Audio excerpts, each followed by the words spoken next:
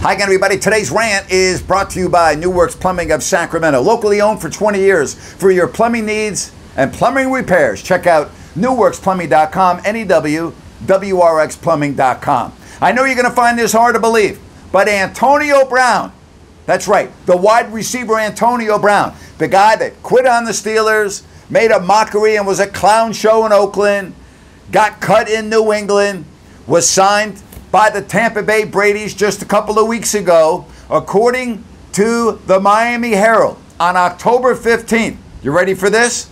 I know. He allegedly broke a security camera in his neighborhood and threw a bicycle, that's right, threw a bicycle at the security shack.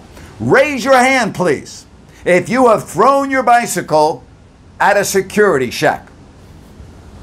Is anybody out there in a boat with their arms up? Nah.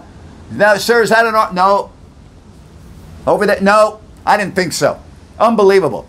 And the head of the Homeowners Association in the gated community in Hollywood, Florida, decided not to press charges. You know why? She was fearful of retaliation from Brown towards her employees. Now, if you think that's bad enough, the Buccaneers came out with a statement and said they knew of the alleged incident on October 15th, but yet still signed him 2 weeks later.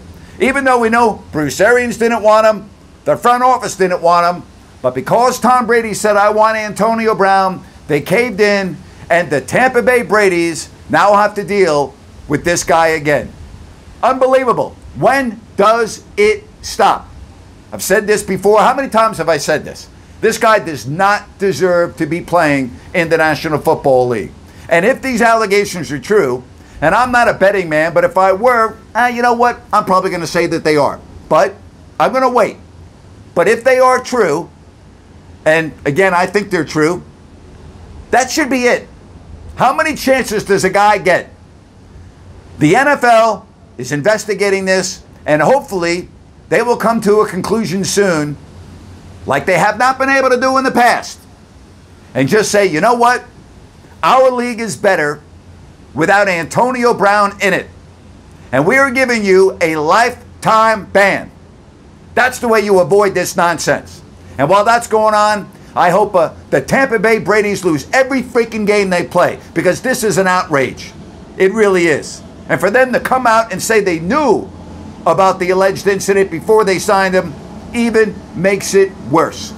Unbelievable. And that is my rant for today. Tomorrow, and if you don't like that, my guest will be Kenny Albert from Fox. And as always, thanks for watching Grant's Rant.